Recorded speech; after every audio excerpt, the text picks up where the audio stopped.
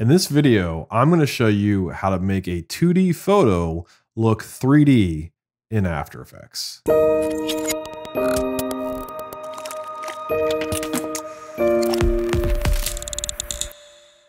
Hey there, my name is Cameron with Motion Science, and in this video, I'm going to show you how to take a 2D photo and turn it into a 3D masterpiece.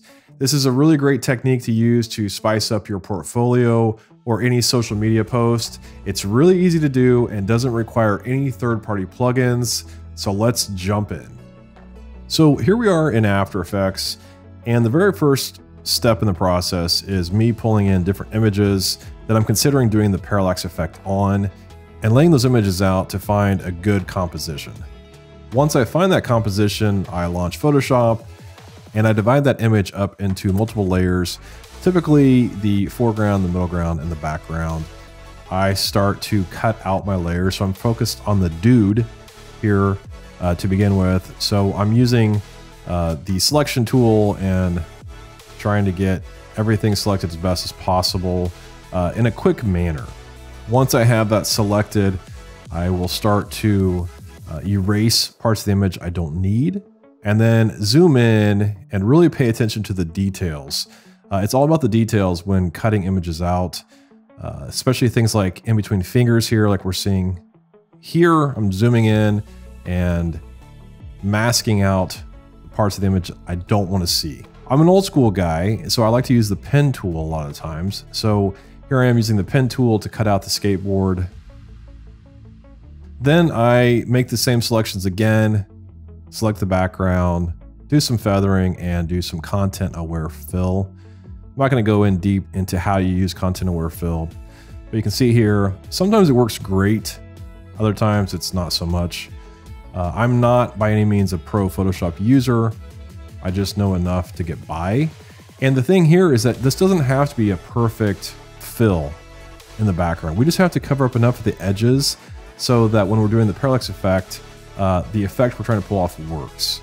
And a lot of times what I'll do is I'll jump back and forth between After Effects and Photoshop to clean up parts of the edge that maybe we're seeing that we shouldn't be seeing and things like that. Here I am just focusing on the foot. I might need to have more information in this foot than what we currently see. So I'm trying to duplicate the foreground foot and bring it into the background foot and see if I can kind of blend them together.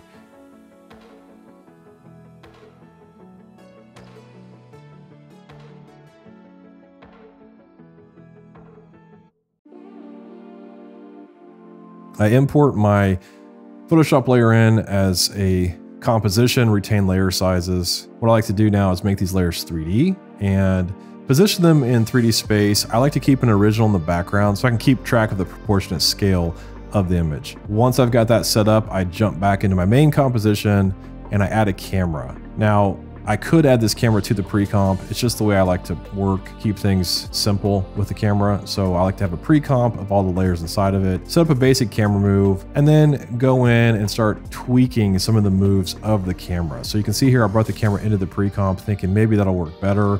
And I realized that the background still has the guy, the dude in it. So here I am using content-aware fill to remove that guy. So in this example, content-aware fill works a little bit better. Jumping back into After Effects, again, working with keyframes, just trying to get that camera move just right. Giving a little bit of a push on that camera move, doing a vertical move, along with a little bit of a Z move as well. And then I'm starting to adjust the skateboard to make it rotate a little bit, to give it a little bit more life. Just give it a little bit of rotation. I like to reverse keyframes a lot of times. So I'll try rotating one way, then reversing that move to see if it works better. It's also better to use less values than more. So for rotation, I'm using very small values. Rotation, again, playing around more with the camera move, just trying to see what works and what doesn't work. And I like to continue to preview things over and over again. A lot of times I like to let the RAM preview just run over and over again as I'm looking at things and seeing what I notice that isn't necessarily working. So now I'm trying to add a puppet tool to the dude to see if I can make his foot kind of bend do a little bit of movement to it and see how that works. And it looks a little bit funky, a little bit, that's the thing with the puppet tool. A lot of times it can get a little bit stretchy and you have to be really careful with it. Less is more, always less is more. So that's kind of cool, but it looks weird because his 2 feet are moving together the entire time. And in reality, they're gonna move probably a little bit separately. So we're gonna first focus in on covering up the background a little bit, some of those imperfections by adding camera depth of field. I love depth of field, I use it in most of my work. Adding some keyframes for depth of field, and it kind of helps to hide things in the background that we painted out.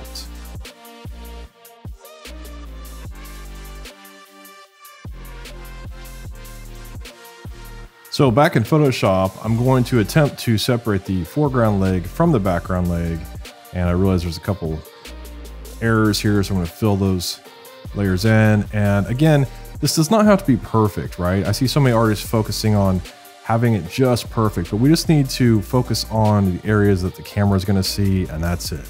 So we're going to do the least amount possible. I'm selecting this area here because we need to content aware fill this area.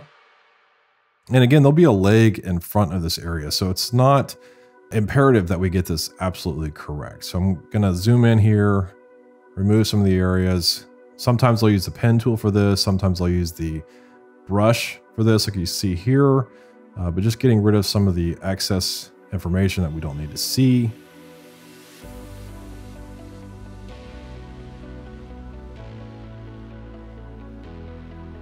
Then what I'm going to do is import just the leg layers into my pre-comp I have, line them up, make sure that they're scaled, rotated correctly, and lined up with my original image, like we see here. And then I'll focus on animating them after I have that.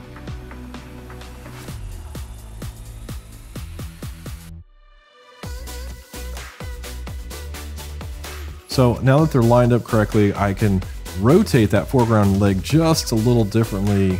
It's a little more rotation value than the background, and it brings a whole lot of dimension to this image, as you can see here. I can also add some puppet tool distortion to the foreground leg and make it bend as well, like we see here. And it just adds that little extra detail of movement that really sells this parallax effect. And here I am reversing the keyframes. Again, I like to reverse things just to see if they work better, unreverse them, until I get something that's just feeling nice. Then I'm going to spend some time just RAM previewing, tweaking keyframes, getting it just right. And I'm going to add a simple matte choker to the skateboard so that I can tighten up the edges. And then I want to add one more element to the scene, which is a lens flare to kind of bring everything together. So I'm going to start here with the trap code real lens flares.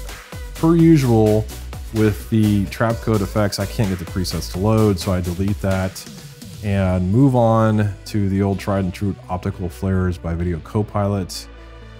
Add the flare up here in the left corner, and then realize that the light should probably be coming from the opposite direction.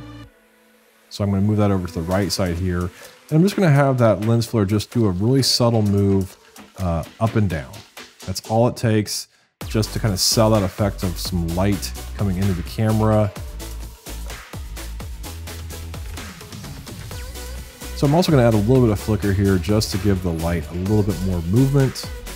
The beams are a little too artificial, so I'm going to add some Gaussian blur, blur them out, increase the blur.